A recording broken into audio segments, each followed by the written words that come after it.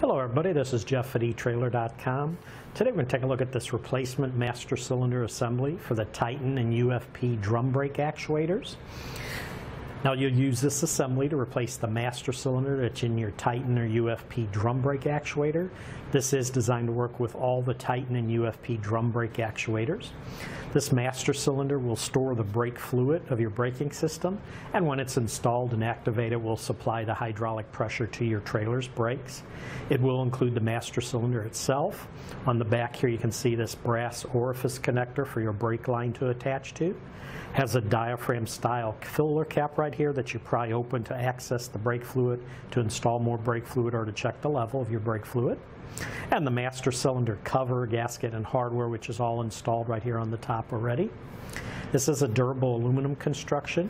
It is made in the USA. Now when this does install, basically the shock will attach right here. Now this will be installed inside your brake or your surge brake actuator. So your shock will attach right here to the top. The plunger assembly will install in the front here, goes in through the rubber cover right here. The rear roller will install through this hole right here. And then the brake line is what will attach to this connector in the back.